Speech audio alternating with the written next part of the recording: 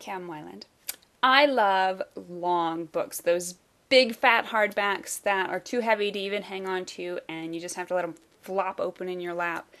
There's something so delicious about being immersed in an amazing story and realizing you have 300 pages still to go before you reach the end. Love it.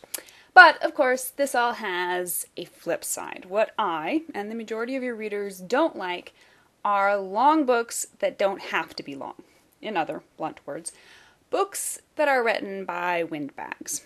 These are the books that just never seem to be over, the ones that have you counting the many pages to the end without ever really seeming to get any closer. Nobody likes these books, not just because they're tedious, but because they're bad writing, and that means that none of us wants to write one of these books.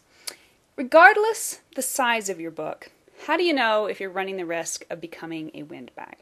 Consider a few of the signs.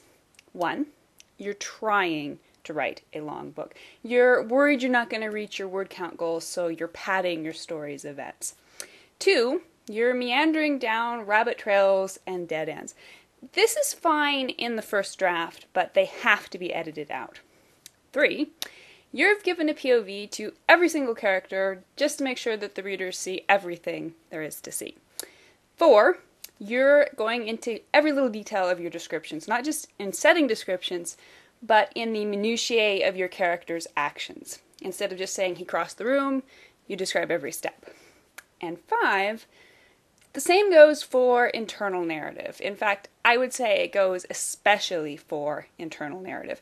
You want to establish a credible evolution of character thought and feeling, but in most instances, you're not going to need to spend several chapters telling readers how a character reached a certain decision.